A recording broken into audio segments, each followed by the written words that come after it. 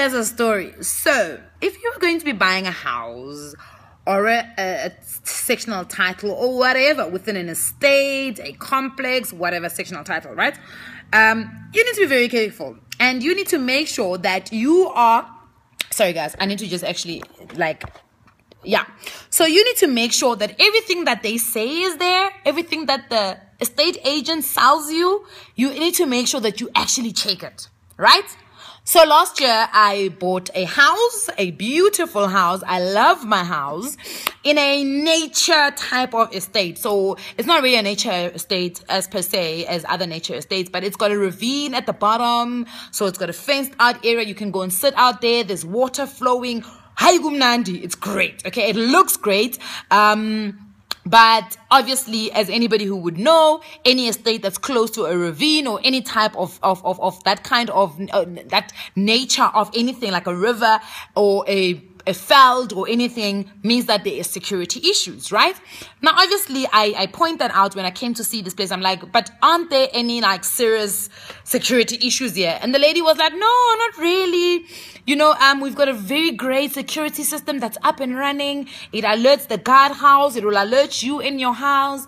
And I'm like, okay, well, that sounds great. My owners were about to rent out the place when I actually moved in. So I did not actually meet up with any of the owners. But I had a chat with the previous owner on the phone, and I asked him, have you had any security issues? And he said, no, we've had absolutely no security issues. But what should have been a red flag was that on the doors of every single door that I've got, every single glass door, sliding door, there's like a little alarm system thing. So if you tamper with the door and you push it open by force, the alarm goes off. That should have been a red flag. But no, because I was so excited to buy a new house, and I love the house, I bought it, right?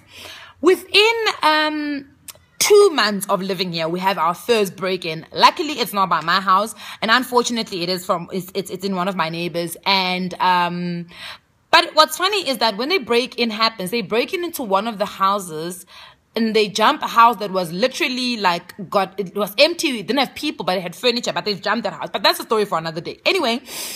So immediately after that, we have an emergency meeting, and we are talking about, no, the security has been compromised. We need to find a way to fix the security as quickly as possible. Okay, sharp. We call in service providers. They come and they check the security, and they're like, okay, no, one of your energizers is not working. Okay, sharp. We need to buy an energizer. We go look into the home association's bank account, and there isn't enough money, right? Which then means that they're calling now for a special levy. This is now around about, we've now been toying with this idea around about December. It's December time. I am black.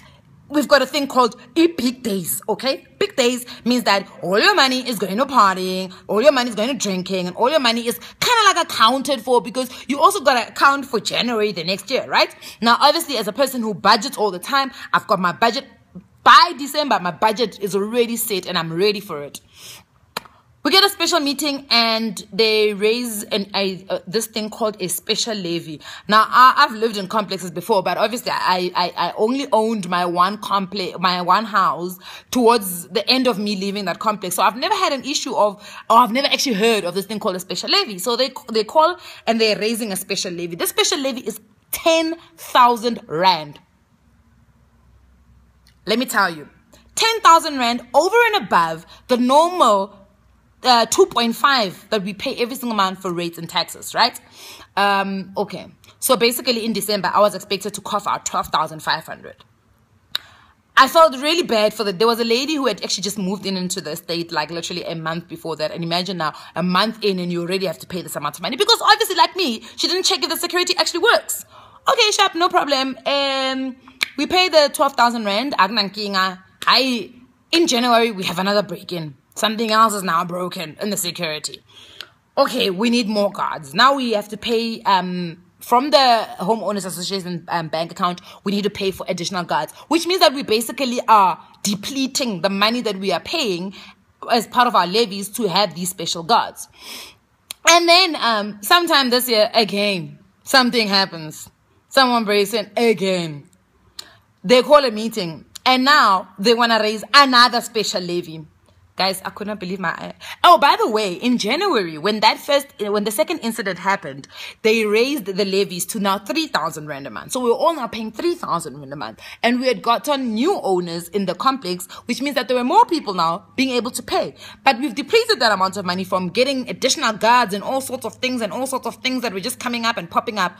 Oh, then somewhere in the last few months, our garden guy, he does the garden, does the swimming pool, and basically like does maintenance around the area. Says, no, I'm Malawian. I haven't been home in 5 years and I need to go home for a month. This man disappears for a month, which means it was even more than a month. I think it was like 2 months. For 2 months, we did not have a guy cleaning our pools. We did not have a guy doing our gardens. So basically, grass is dying because all in honesty, even if I have time to do the garden or the grass, I don't know how to do it. I don't know how to clean a pool, guys. I never had a pool in my life, okay? When I moved here, I was told that there is a service, a garden and a pool service that I would be paying for with my levy amount, with my money, the 2.5 I was paying, which then changed to 3,000 Rand.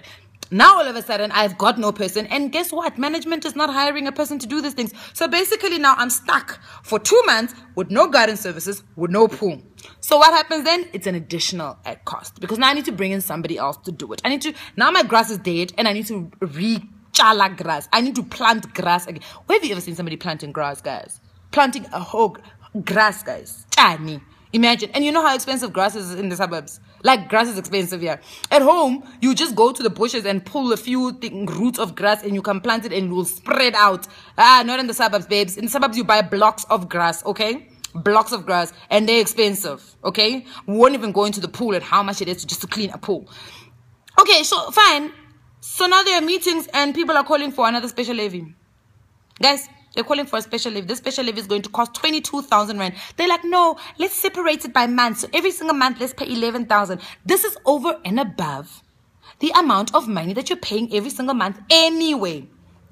So, listen. Oh, by the way, we got our security finally up and running. So now we're just waiting for the next time it actually breaks again so they can raise another special levy. So I'm just saying, guys, learn from me. Make sure that the things that they say are available are up and running correctly, okay? Make sure that you do not end up with unforeseen costs that you did not plan for because you did not check and double check and do what you're supposed to do. Because at the end of the day, it's your responsibility. I can't go back to the previous owners and say, you guys sold me a house in an estate that was broken. I can't, because they were selling the house. They were not selling the estate. So it's very, very important that while you are buying a house, also look at the estate. Even outside, look at the roads, what's happening, the maintenance of the place. Because at the end of the day, if the estate is not taken care of, right? So for instance, we had City of Johannesburg doing piping outside our estate. And they put out all the breaks and all sorts of things. So now it looks like a mess. And we're waiting for them to fix it. And we're now putting pressure on them to fix it because basically we can't sell the estate guys cannot sell any more houses in the state because people drive past and they're just like, ooh, chaos. But also, if you have to sell now, imagine how hard it will be for you to try and sell at the right price if it looks like that. If plants are dying, if there's just soil outside, sand outside, bricks piling outside, it just looks untidy. So it's important that you need to make sure that whichever estate complex, whatever it is, that is sectional title and is enclosed, that you're buying it, make sure everything that they tell you that is supposed to be working is actually working. Go and speak to the homeowners association, find out how they're running their bank accounts, find out if the electricity is running properly, water is running properly, if your piping is correct, find out about the security, find out about everything, because it's really unforeseen costs that you do not need. And let me tell you, it's stressful. Trust me, I'm so stressed because every month something else is coming up.